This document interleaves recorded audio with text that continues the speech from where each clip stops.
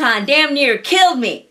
It's November and I'm just now getting around to my DragonCon update because I was so traumatized by the circumstances that I couldn't do it. That's not really true. I mean, it was slightly traumatic in a first world kind of way, but I'm lazy and I've been busy. So I'm gonna get better at these videos. I am, Audrey, I will. In addition to just waiting till the last damn minute to finish all my costumes, and I'm sewing, and I'm like almost delirious and almost crying a little bit while I sewed. That's never a good thing. My husband was like, I thought, isn't this supposed to be fun? And I'm like, I am having fun. That was me sewing on a sewing machine. Sewing and sewing and sewing. And I was just delirious. I was so tired. I never went to sleep. So I packed, got all ready. I had a friend drop me off at the airport. I was flying Spirit Airline. Never done Spirit Airline before. Never will. It wasn't really their fault what happened, but still, I'm never gonna fly that again. So I'm flying Spirit. I get to the ticket counter, exhausted, and just ready to take my 10 a.m. flight, make it into my hotel in Atlanta around like, I think 11:30, and I had the whole day to finish sewing things. And I give her my itinerary, and she's like, you know, this is at 10 p.m., right? My flight for Spirit was at 10 p.m.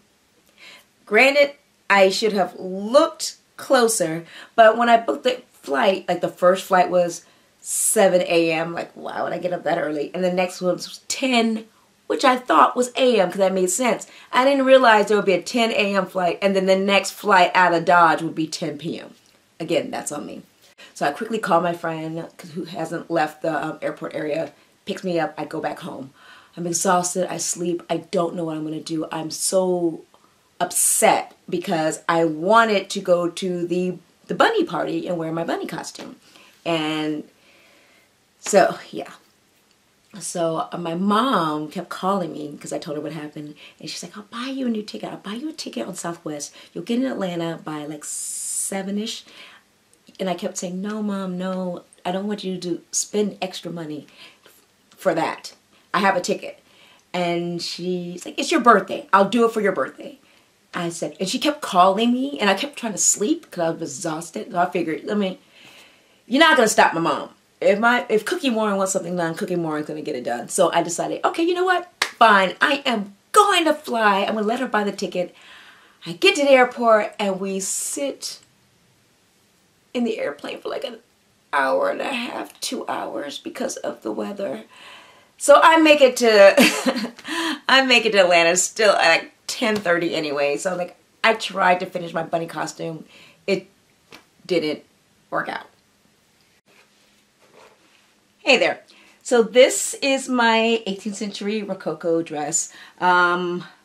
Robe Alangzaise, something like that. I don't know. From the, what's it called? Janet Arnold pattern book. Had a hard time fitting this. And I think part of the reason why I had such a hard time was, one, I'm not really, getting forced up my way through things. And I didn't give myself enough time. And that is why, although I'm happy I finished this dress, I'm a little sad because I didn't give myself enough time, so it's not as good as it could have been. And one day, I'm going to rectify that problem. So I'm just going to show you what's going on with the dress. The petticoat. Actually, the petticoats are super easy to make. So, and what I did to make this more African-esque, besides the fabric, it's trimmed on the bottom with cowrie shells, and I have cowrie shells up the front. Here's the back. Made little fabric covered buttons, which I liked. This dress form, I didn't put the corset on, but it's right here because I didn't feel like fighting with it. Again, didn't give myself enough time, so I'm always hurrying. So there's just little mistakes that I'm not thrilled with. The binding didn't catch on this, so the bone's gonna stick out. So I have to repair this. The top. You see, I'm gonna raise you up. I'm gonna raise the roof. Raise the roof. Remember when that was a thing? Okay. So the top, as you can see the shimmies, the shift shows.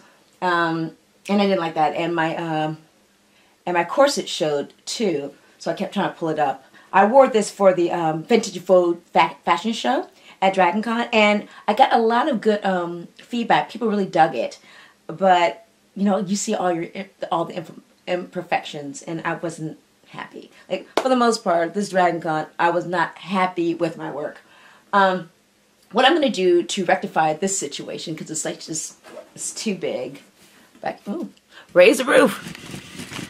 Aha. It's just too big. It gathers here. What I'm going to do is, there it is.